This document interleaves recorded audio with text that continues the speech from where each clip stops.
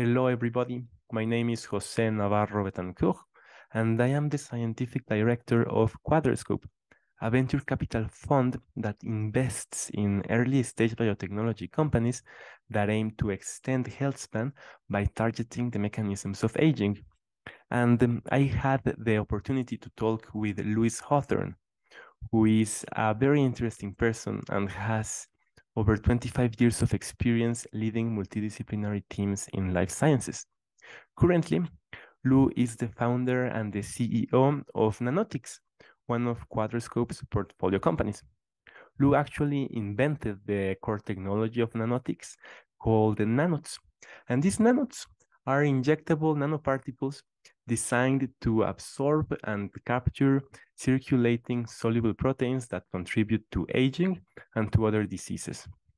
So without further ado, this is my conversation with Louis Hawthorne. So let's begin with the hardest question, the why. Why did you begin working on what later became NaNotics? Well, I didn't start out to develop NaNots. Mostly I was starting out helping different groups manage scientific projects. I don't have a formal scientific educational background, and I wanted to be helpful, and I wanted to, support myself, my family. So after Dolly the sheep was cloned, I was given an opportunity to manage a dog cloning effort, which it turns out that dogs are actually the hardest of all species to clone, harder than humans even. And what initially was going to be just a few months of pulling a team together ended up being 12 years of managing multiple cloning projects, multiple species. And cloning is really relevant to disease and to aging because cloning is very much an artificial, previously thought to be impossible process. And you really have to get deep into cell signaling, how cells talk to each other, if you're going to be successful in cloning. And one of the key aspects of cloning is you're putting a foreign embryo into a surrogate, and you're trying to create privilege, immunologic privilege, meaning the immune system of the host tolerates this foreign embryo. And that process is actually the opposite of what you're trying to do when you treat cancer, which is you're trying to strip away the immune privilege that the tumor erects to defend itself. And senescent cells do this too. They're abnormal and they have to defend themselves with immune privilege. So studying cloning and immune privilege and doing years of deep dives into how the immune system works, why does the immune system fail sometimes? Why does it sometimes allow diseases? Why would a perfect immune system ever tolerate any disease? And then how do drugs work? Why don't drugs work better? How do cancer immunotherapies work? So I just have this relentless curiosity, which ultimately led me to see different pieces of a puzzle that are put together traditionally a certain way. And I began to realize they could be put together a different way. And I think when it all really started to come together was when I lost one of my mentors to cancer. And this was a brilliant man, PhD in endocrinology, which is the science of cell signaling. And he died of stage 4 esophageal cancer within just 3 months of his diagnosis. And in trying to save him, I had an investor who just loved this man. We all loved him. And he gave me basically a blank check to find something that could save him. And we weren't fast enough. His cancer just was like a firestorm. But I did find some stuff that was cutting edge, not yet standard of care, including a pheresis technology in Germany. Now, pheresis is the extracorporeal, outside the body, filtration of blood. And it's done a lot in Japan and in Germany. It's not done much in the US. But it's very powerful technology for removing impurities from blood. And there's a group in Germany that was using this technology to treat cancer by taking out of blood tumor-generated immune inhibitors. Now, these are soluble immune inhibitors, meaning dissolved in blood. So they're treating cancer not by targeting cells, but by targeting something in the blood, and not additively. They're not adding a drug, they're taking something out. And I saw the most amazing regressions happening in this little clinic in Germany. Just phenomenal stuff. And that made me realize it's incredibly powerful, just depleting things from blood. It's an alternative to drugs, rooted in the same science. It's just a different way and potentially a better way of treating disease. So what is NaNotics' approach to deplete these pathogenic substances from blood?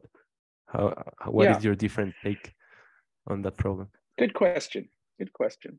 So the big problem with pheresis, which is very, very powerful, is that it's invasive. And the particular pheresis that they're doing in this German clinic involves putting a catheter into the subclavian artery, pretty much right down into the aorta of the patient to get the flow rate they need to deplete these tumor-generated immune inhibitors and induce these profound regressions.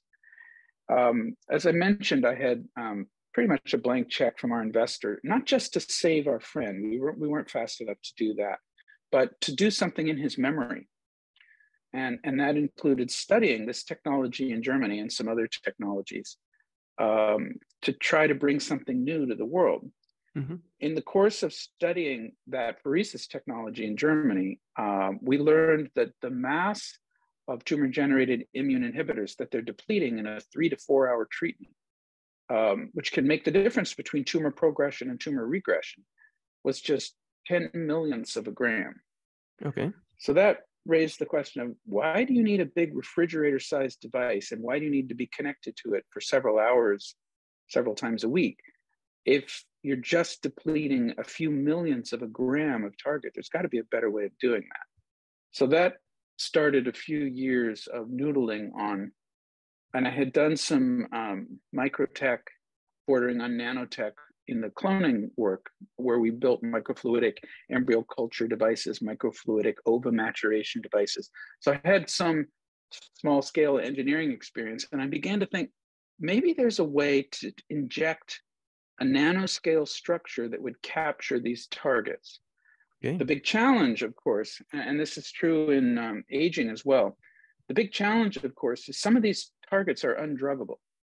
Because, for instance, one of the big targets is the soluble receptor of tumor necrosis factor. So tumor necrosis factor is the body's main cytotoxic molecule. The immune system uses it to destroy aberrant cells, and there's a receptor for it on pretty much every cell in the body. It's like the master self-destruct switch that every cell has, so the immune system can destroy it. If you, under certain circumstances, it can be cleaved off into a cloud of immune inhibitors. It's the receptor for the body's main cytotoxic molecule, so it's a powerful inhibitor of immune response. And cancer cells all surround themselves with these soluble TNF receptors. You can't drug it, though, because if you put in a drug against soluble TNF receptors, you'll also block membrane TNF receptors, and that's a pathway that must be left open for normal immunity to work. You know, the immune system has to have a way of destroying aberrant cells.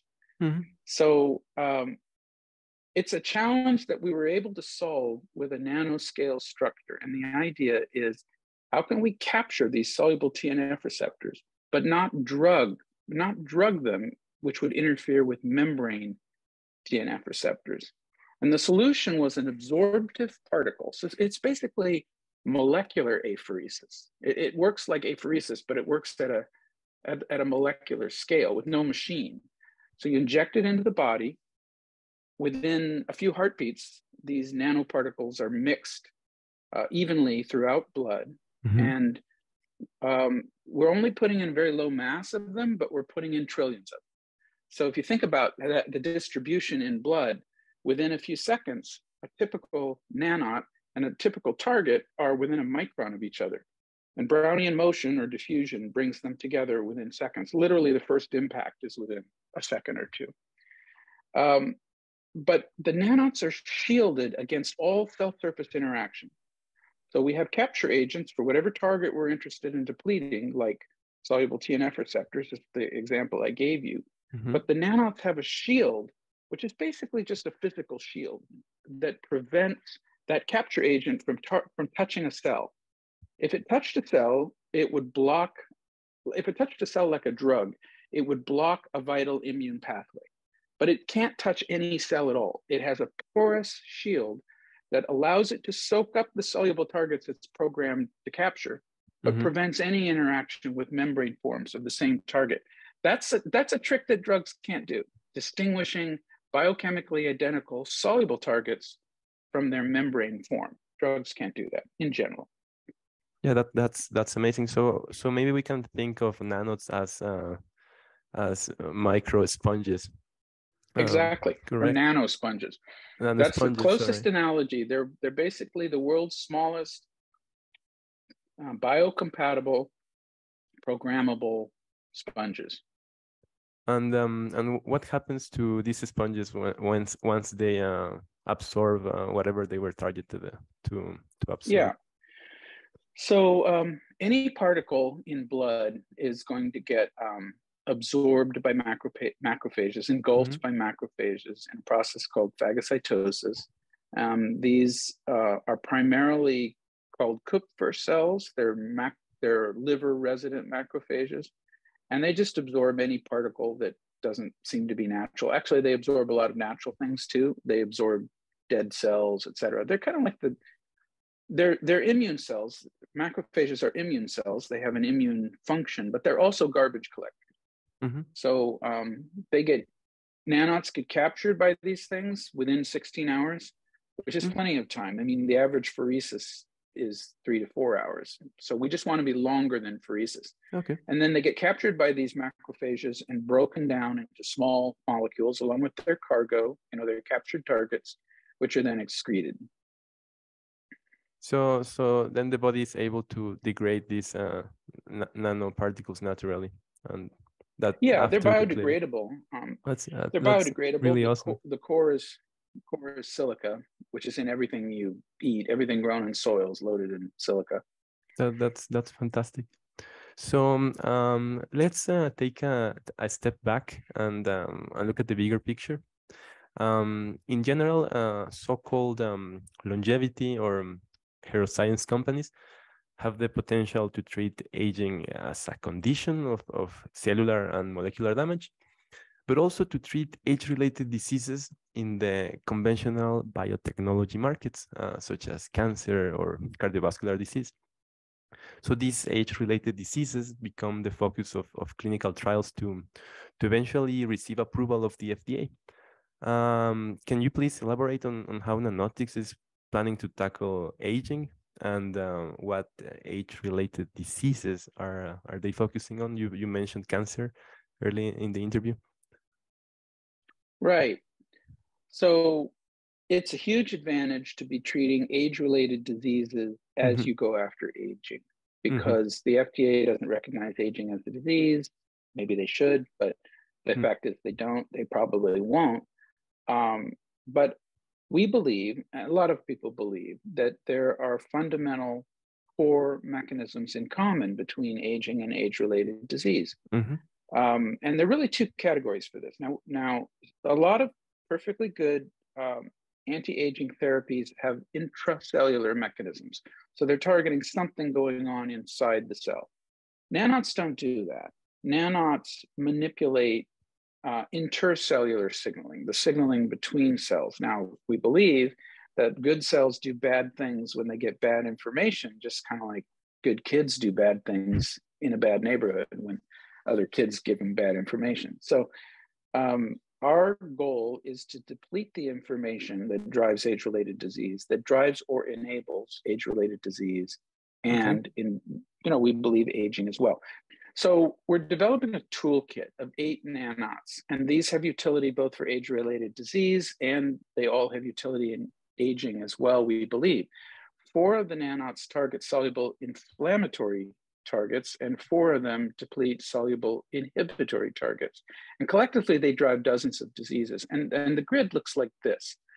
So on the left are inflammatory targets. And you can see everywhere there's a folder icon. We've built a big library of third-party peer-reviewed publications that document the relationship between that inflammatory target and that disease. And on the right, we call this category inhibitory disease with inhibitory targets. An inhibitory disease is any disease where you have aberrant cells that are abnormal in all the ways the immune system evolved to detect and destroy, but it leaves them alone. And in every case, it leaves them alone because they secrete immune inhibitors, which is a trick they learned from the placenta, which has to do that to survive. It's only half the mother, it's also half the father, needs these inhibitors to survive. So all cancers work this way. We actually have a different ontology of oncology, which is how does your cancer defend itself? What soluble immune inhibitors is your cancer secreting? And if your cancer is secreting soluble PD-L1 primarily, then that's a candidate for treatment with our nanot. We don't care where in the body it is. All the body is fluidically connected. So we're recategorizing cancer by the inhibitors that it uses to defend itself. We hope the FDA will agree with that. There's some precedent for that. We hope they will agree that we can treat any patient who has elevated levels of soluble PD-L1. If not, then we'll have to treat melanoma. Melanoma actually is the cancer that has the highest levels of soluble PD-L1. But whatever, if the FDA makes us choose a specific cancer type like melanoma, we will then add on to that a patient inclusion criterion that they must have elevated levels of soluble PD-L1 or soluble TNF receptors, whichever one we're treating in that study. And then as long as the patient had these elevated levels, we believe that NaNots will be effective. So to tie this into aging, there's a branch of gerontology called inflammaging, which posits that these inflammatory cytokines rise with age and damage every tissue they touch. Now that's not a hypothesis, that's a fact. They rise with age. In healthy young people, these molecules are only delivered in a focal way, meaning an immune cell, an intelligent immune cell, migrates to an aberrant cell cluster and deploys these cytotoxic molecules in very close proximity to the aberrant cell. That's the way it should work and does work when you're young. But as we age, these cytotoxic molecules get delivered non-focally. They begin to be secreted systemically, which should never happen. And they destroy every tissue they touch. That's what they're designed to do. That's what they evolved to do. And the body has certain protective responses that are age-related. So for instance, when these molecules land in the heart, there's a calcification response. That's what atherosclerosis is. It's a calcification of heart muscle in response to systemically elevated tumor necrosis factor. And likewise, one of the theories of Alzheimer's is that plaque formation is a protective response against systemically elevated inflammatory cytokines. And you can go down the whole list of diseases and have a link. They all have a link to these inflammatory cytokines. And the idea is that your brain cannot, in terms of evolutionary biology, your brain cannot die, your heart cannot die. So evolution has favored the emergence of suboptimal ways to keep this tissue alive in the presence of rising cytokines. And but to have a therapy that can deplete these cytokines and on a regular basis, as we plan to do with NaNots, that's a potent anti-aging therapy, we believe. It's certainly a way of treating disease, including the most acute form of inflammatory disease, which is sepsis, which kills more people than all forms of cancer. And then on the inhibitory side, the key here is senescent cells. So there's good consensus within the field of gerontology that senescent cells, not perfect consensus, but pretty good consensus, that senescent cells, these aberrant zombie cells that are sort of halfway to cancer when P53 shuts them down, they're secreting a variety of crap, including these inflammatory molecules, and they're inducing transformation into senescent cells of their neighboring cells. And that the big question is, why doesn't the immune system destroy them? Why doesn't the immune system destroy these senescent cells? And the answer is they secrete the same immune inhibitors that cancer uses, which is not a surprise because, you know, they're halfway to cancer when their tumor suppressor genes shut them down or put them into senescence.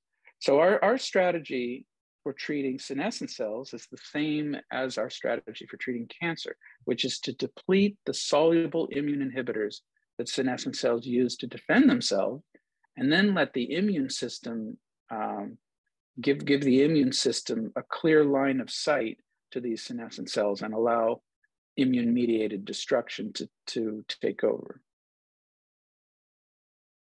So NaNots can deplete these proteins and restore them to their normal or their physiological levels. And for example, a person who is 60-year-old can potentially receive this treatment and reduce the circulating proteins to the circulating toxic proteins to a level of a 30-year-old. Absolutely, is that or correct? lower, you know, or even lower. Yeah, we can deplete them below the level of detection in a minute, you know, 2 minutes. And what's important here is that the nanot shielding. So there are actually drugs against all of these inflammatory cytokines, but the drugs don't discriminate soluble from membrane forms, and they don't discriminate circulating forms from tissue resident forms. So they cause as much harm as they, you know, as they protect. Nanots are shielded, so we can take out these circulating elevated inflammatory cytokines without disturbing the immune system's ability to deliver them focally when needed. That's key, because the drugs against inflammatory cytokines all reduce immune competence. That's a side effect that's written on their labels. Yeah, and what's the population least able to withstand a reduction of their immune competence? It's the elderly. And it's a serious side effect, as you mentioned. So, Lou, I understand that NaNotics has research collaborations with 3 of the best hospitals in the US. Are you able to elaborate on this? Can you share some preliminary data? So we have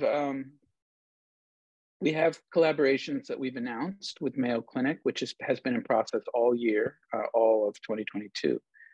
We have a collaboration that we've announced that is just kicking off with Mass General in Boston, which is under the PI there is Keith Flaherty, who co-founded Loxo Oncology, which is it's one of the biggest cancer company exits ever. It was like $8 billion. He's a brilliant immuno-oncologist. And he's going to be overseeing testing of nanots against soluble TNF receptors, which I've mentioned. But the big news is out of Mayo Clinic. We have a collaboration with them to develop and test nanots against soluble PD-L1. Okay. So PD-L1 is an interesting target. PD-L1 is an inhibitory protein on the surface of cancer cells. It has a binding partner, a cognate, on the surface of immune cells. And when they come in contact with each other, when PD-L1 binds PD-1, it puts the immune cell into anergy, sort of suspended animation, puts it to sleep, I guess, can also kill it. Now there are drugs against both the PD-L1 protein on cancer cells and the PD-1 receptor on immune cells. There's 7 approved drugs, and it's the largest drug class in oncology, like $25 billion in annual sales. They're all toxic to various degrees, and they don't work all that well. They work in 10 to 20% of cancer patients, and they also stop working after a certain period of time. There's a soluble form of PD-L1, the inhibitory protein, and it correlates very negatively with survival. It's predictive of non-responders to the drugs. It rises with the stage of cancer. It's a legitimate target by itself, and there are some really good advantages in targeting it specifically rather than using a drug against all forms of PD-L1.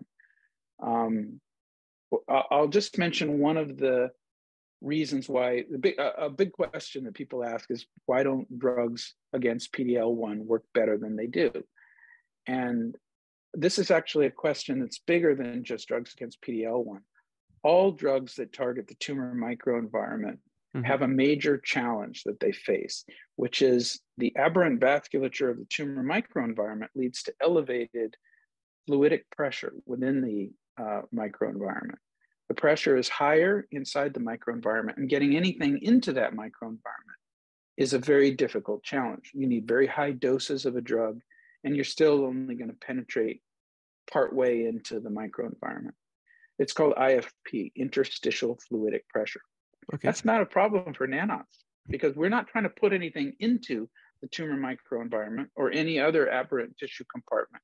We're pulling things out. And so we work with the elevated fluidic pressure in the microenvironment. And the way it works is NaNots create what's called a diffusion sink.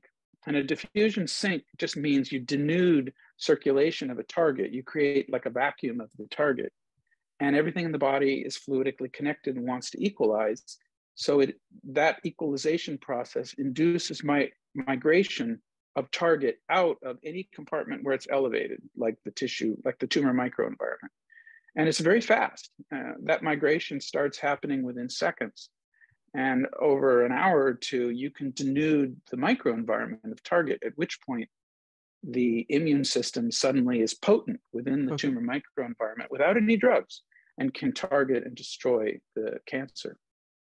So, Lou, talking about the combination of drugs for cancer treatment, and specifically drugs that modulate the immune system, Moderna and Merck recently released preliminary results of a successful clinical trial in patients who had surgery to resect melanoma.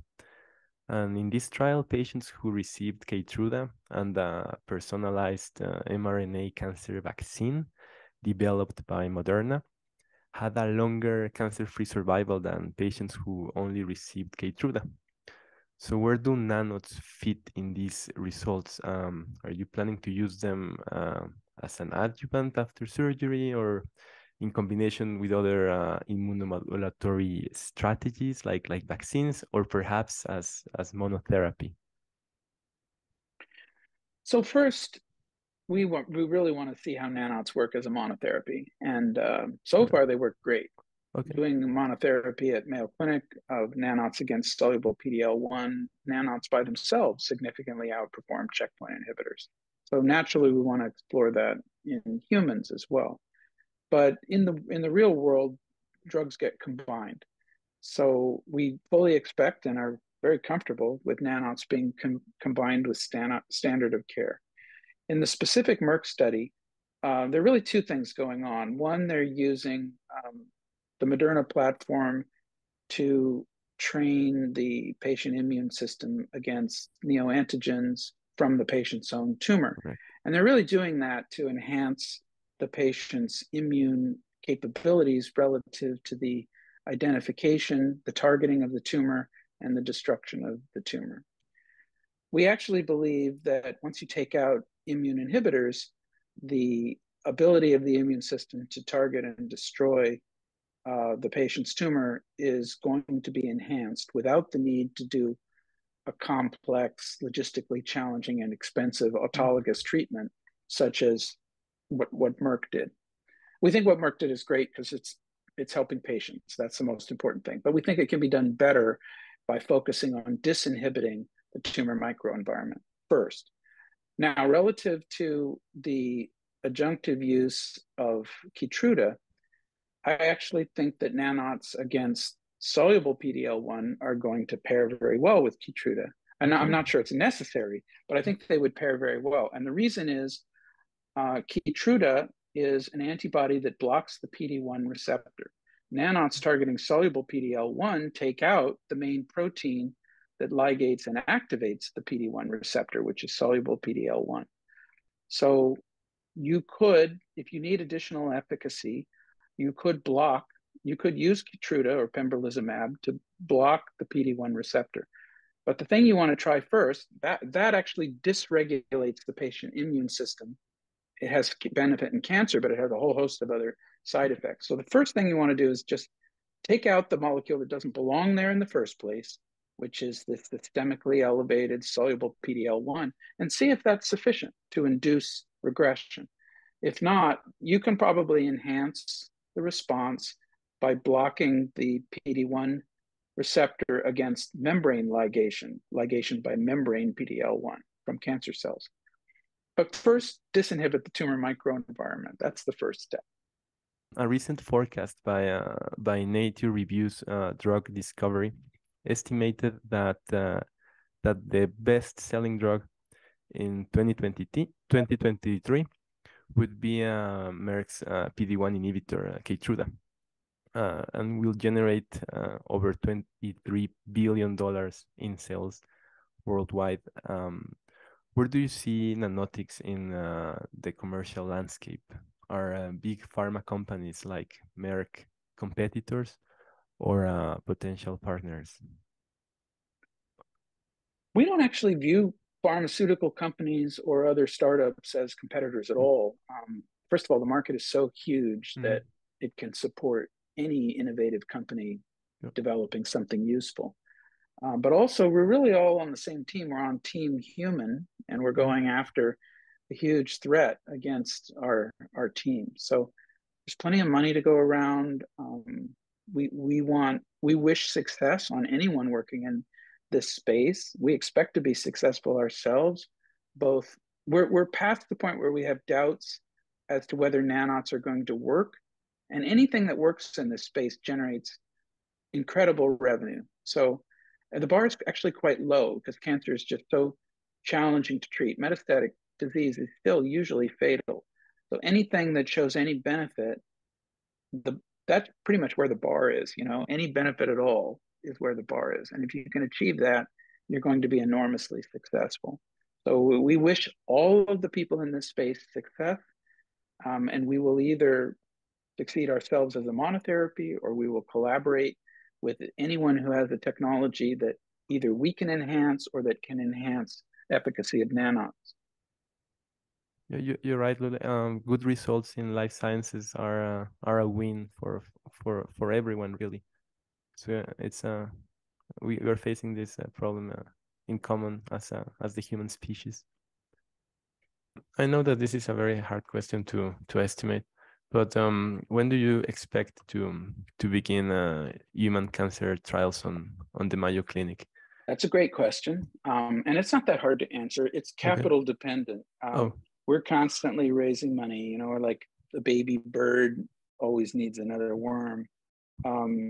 If we get the capital we need in our next fundraising push, we will be entering the clinic in first-in-human studies in about 18 months, 18 to 20 months. So we've solved all our engineering problems. We just have kind of routine, got to make these nanots under GMP, got to do tox studies, blah, blah, blah. But they work.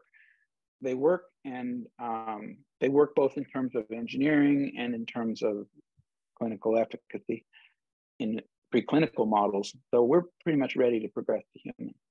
Oh, sounds good. So it's you will dive into the whole field of personalized cancer treatment. You would the nanos would be targeted to them specific. Actually, that's you raise a really good point, which is personalized cancer treatment. So when people say personalized cancer treatment, they can mean different things. Okay. So there are autologous cell therapies, like engineered cell therapies, CAR T cells, where it's based on your own cells. They've taken your cells, immune cells, out of the body, and they've stimulated them or transgenically modified them in certain ways. That's personalized, but the logistics of that are hell. It's very, very challenging to do these personalized cell therapies. Nanots are personalized in that we measure the target that's elevated. We use a multiplex ELISA to figure out which immune inhibitors are elevated in a given patient. That guides the selection of the nanot. And also because we can quantify these targets in your blood in advance of dosing, it also guides the measurement, also guides the dosing. That's different than drugs. You can't really quantify membrane targets. You can quantify soluble targets with an ELISA. So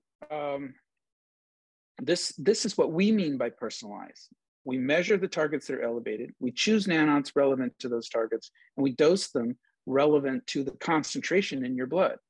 but the therapy itself, the nanots themselves, are pulled off the shelf. They're not personalized. They're designed to deplete these targets that are common to multiple cancers and aren't different. Soluble PD-L1, soluble TNF receptors are exactly the same at a molecular level across all patients, all human patients. So we don't need to personalize the therapy to deplete the target from a given patient's blood. Got it. So it's technically it's less challenging to deploy. Yeah, yeah, it's a lot absolutely. easier. We're not personalizing the therapy. We're only personalizing the administration of it. So let's shift gears and focus on another major clinical application that you mentioned that I saw in your table at the beginning. What circulating protein or proteins are NaNots targeting in the context of sepsis, which is a really serious condition with not many treatment options? So just as most families have been touched by cancer, 1 out of 4 people will develop cancer. Most families have been touched by sepsis as well. I lost my stepfather, very dear, brilliant man, to sepsis. And he had no his underlying condition was just, I think, a kidney infection or something like that. I mean, he was a 90-something, but he was a robust, healthy, smart, functional guy who got sepsis and died stemming from an infection. And then that's typical. A lot of sepsis patients don't have a terminal underlying condition. It's the immune over-response of sepsis that killed them. It kills more people than all forms of cancer combined. In many ways, it's simpler than cancer, and we think easier to treat. No one has ever treated it before successfully. There have been over 100 clinical trials in sepsis, all of which have failed or shown just very, very marginal results in a very limited patient set. But even though it's clinically complicated, like the things you have to do to manage patient care in a sepsis, in the ICU with sepsis patients, very complicated. But that doesn't mean at a molecular level that sepsis is complicated. We know there's consensus among scientists as to what inflammatory cytokines drive the inflammatory phase of sepsis. And the problem is the drugs against these inflammatory molecules reduce immune competence. Well, most sepsis patients have an active pathogen, and if you reduce immune competence, the pathogen's just going to bloom. So the existing drugs for neutralizing these inflammatory cytokines just make it worse. And people don't actually know that TNF, which is TNF inhibitors, the largest drug class of all, were actually initially developed to treat sepsis. They failed at treating sepsis, so they repurposed them for arthritis. That's the main thing they're used for. But they were originally developed for sepsis, but they didn't work for sepsis for reasons that NaNots will work. So NaNots deplete these inflammatory cytokines very, very quickly. Within a few minutes, they're gone. And they don't affect immune cells, and that's critical. Patients need to maintain immune competence to work with the antibiotics to overcome the pathogen that's driving the storm, but they need for that elevated cytokine level to be rapidly depleted. And NaNots can do that, and it's the first toolkit that can do that. Now, there's also a second phase in sepsis, which now kills more people than the first phase. So clinical interventions have become sophisticated enough that many patients can be guided through the inflammatory phase. But the inflammatory phase triggers another phase called immune paralysis, where the body throws every endogenous immune inhibitor it has at the problem, and that puts the patient into a state of immune incompetence, which is kind of like AIDS, basically. Okay. And the patient can then die of the nosocomial, the infections that are just floating around the hospital. And that's currently what kills most sepsis patients, is this immune paralysis phase. First of all, patients aren't going to go into immune paralysis if you deplete the inflammatory cytokines sufficiently that it doesn't trigger immune paralysis. Secondly, we know the molecules that actually drive the immune paralysis phase, and we can target those too. It includes soluble TNF receptors. So the same molecule that cancer uses to inhibit incoming immune attack is also one of the key drivers of the immune paralysis phase in sepsis. And this is a perfect illustration of how cancer and sepsis are in some ways sister conditions. Cancer is a disease of immune inhibition, and sepsis is a disease initially of a runaway immune reaction followed by immune inhibition. So we think of NaNots as a toolkit of immune modulators, and how and when you use which NaNot, you need to be thoughtful and you need to measure what's going on in the patient's body. It's quantitative. You measure which targets are elevated, and you have some understanding of what these targets are doing, how they're driving the clinically observable conditions. And that tells you which NaNot to administer to stop that process. It's a new toolkit, and we think it's going to make a big difference both in sepsis and in the aging analog of sepsis, which is inflammaging. And actually, the only difference between sepsis and inflammaging is timescale. It's the same molecules. The same molecules are active in inflammaging as are active in sepsis. The difference is timescale. These molecules rise very rapidly in sepsis over a period of about 5 days. In aging, they rise over a period of about 5 decades, but it's the same molecules. So kind of raises the question, is sepsis rapidly accelerated aging, or is aging slow motion sepsis? Either way, the same toolkit should be useful for addressing either condition. And either way, we can. It is fair to consider them conditions with dysregulated cytokine profile in the blood. As, exactly. You said. How do you envision this therapy working out? Would we need to go to a clinic? How do you see this process developing? Right. So the Gen 2 NaNots, the current generation of NaNots, circulate for about 16 hours. And Gen 1 was only about 90 minutes. Gen 2 is totally ready to, go into humans and treat various diseases. But they are best for treating acute diseases where you want to do a rapid intervention and you don't need it to persist. It's worth making a quick distinction between NaNots and drugs. With drugs, the drug is usually applying pharmacologic pressure on a specific membrane, protein, or receptor, and you need to keep that pressure up. NaNots work differently. They actually take a target out. So even though the NaNot circulation is only 16 hours, the target being gone could have a much longer impact than 16 hours, depending on how long it takes the body to regenerate that target, right? Now in cancer, you have a tumor that's actively regenerating that target. And every time you deplete the inhibitory targets with NaNots, you have a period of time where the tumor is defenseless, the immune system attacks it and does serious damage to it. The tumor, though, keeps cranking out these targets and will re-erect its shield, and you need to do another dose of NaNots to tear that away. With inflammatory cytokines, they're pleiotropic is the term. And what that means is they have multiple functions. So inflammatory cytokines are cytotoxic to non-immune cells, but they also activate and recruit immune cells. They will auto-induce is the term. So inflammatory cytokines will auto-induce their own secretion. So when you use a NaNot to take them out, you do two things. One, you reduce the damage that they're causing to whatever cell they touch. And two, you break the cycle of autoinduction.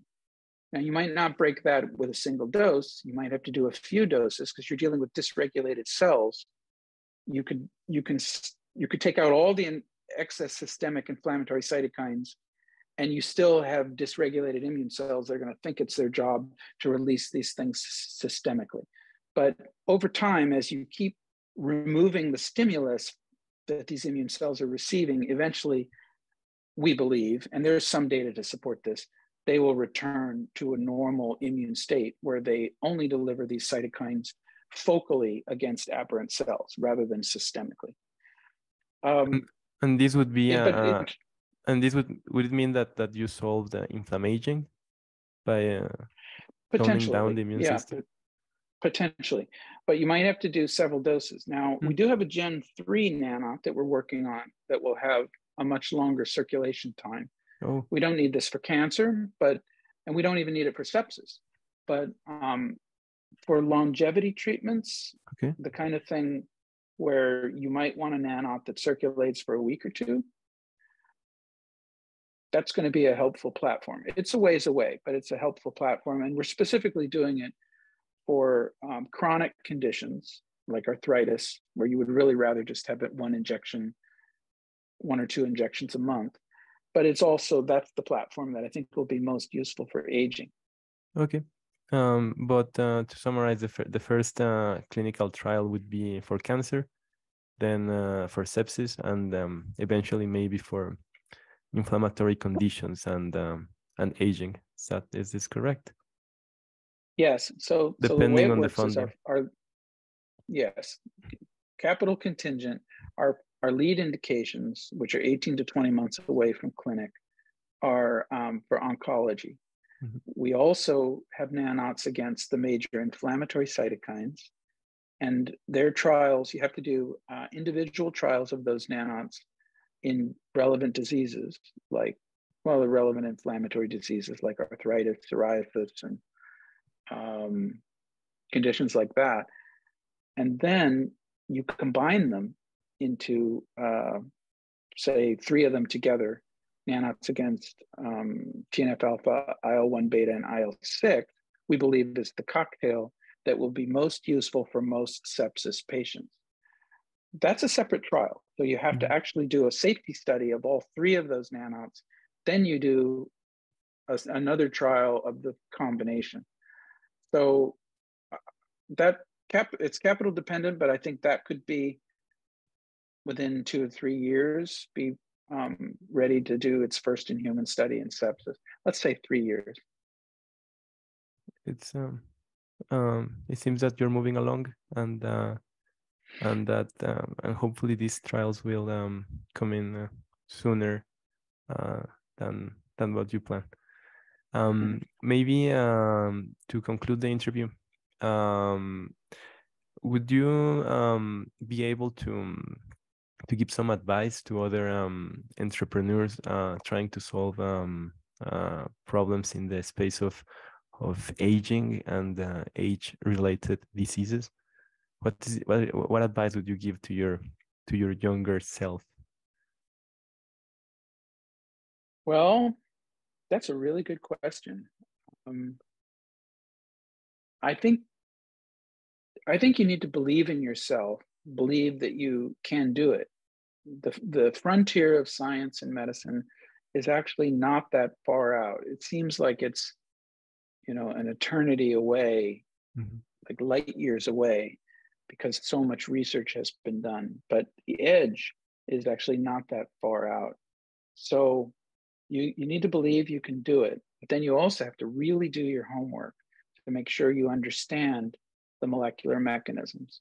Don't fall into the trap of believing that AI can solve these problems for you.